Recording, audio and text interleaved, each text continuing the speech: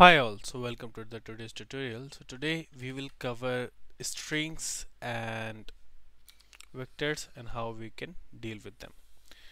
So let's first cover with the string part. So we will take a variable in the same class in which we were working. First we will see how we deal with the strings in the blueprint part, then we will see how we can do it in the C++. So some string, and in the variable type you can see we do have a string. So string, we use it for multiple reasons. Let's imagine you do want to save some data in the string format like name or address or something like that. So this is the main string. It's quite straightforward. And in the begin play, this is the begin play. I will just print this value out. Let's imagine. So it's quite easy. If you do want to append it, if you if you want to add some strings, it's quite easy. Just have the append node and you can just append multiple. This is second. You can just put star or something like this, and in the end some minus key.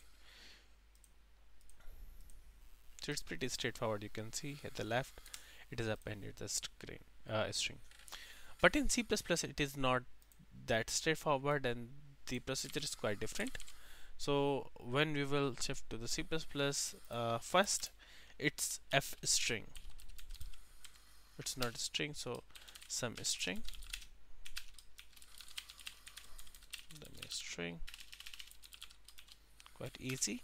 And if you do want to append multiple strings, it's quite straightforward in C++. So let's imagine some string plus this is second,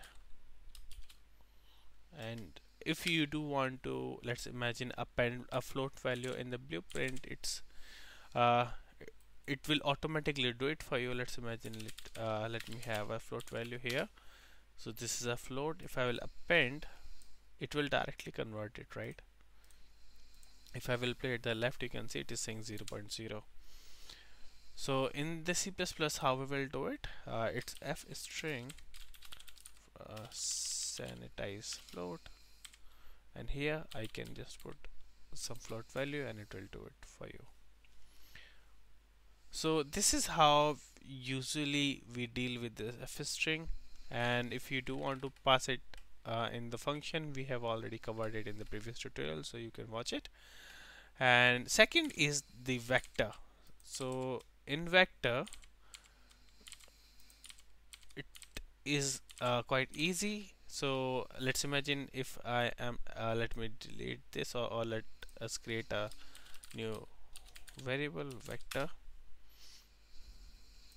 and we'll choose vector here. It's quite straightforward. Like we can just put some it's a combination of 3 float value, and if we do want to print it out, it will we will do it like this. And if we do want to perform some actions, it's quite easy and it's straightforward.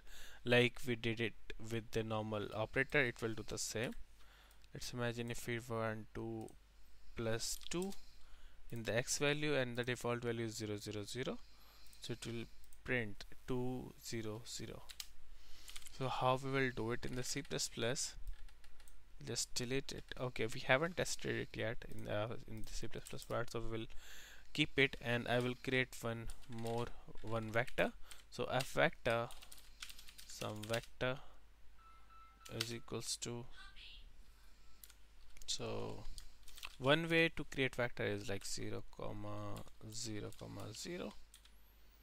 So it will create a vector for you, and we perform the add operator, right? So some vector is equals to some vector plus, and I will add one more vector, Okay, so it's not detecting as vector. So what we will do FVector, and we will do it like this: 2 comma 0 comma 0, and it will do the task. Let's imagine if you want to multiply it's pretty straightforward. We will just replace the plus with the multiply value. So let's imagine if you want to print the value out. So you log temp warning comma text. So it's a float value, so we will print f comma some vector comma x, some vector y, and some vector z. Pretty straightforward, and we will just put spaces. We can just to make it more organized, we can do something like this. Okay, we haven't printed the some string value, so we'll do the same. I will remove this.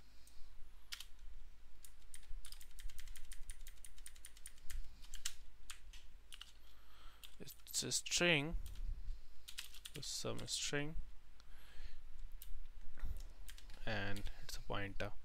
We will cover the pointer in the future tutorial, so we can have a break here. So let me hop in the blueprint side. We will compile. Give me a second. Let me compile.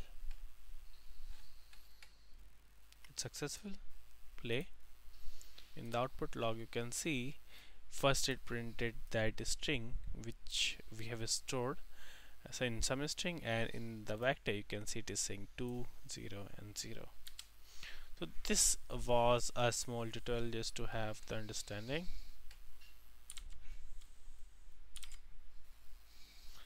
So this was it. Have a nice day. If you are liking this series, do like and subscribe if you do have some questions, because we are just covering some basics here. But as soon as these basics will be done, then we will hop in the real game and we will create the game from scratch, so you will have the better understanding of C++. Thank you and have a nice day. Bye bye.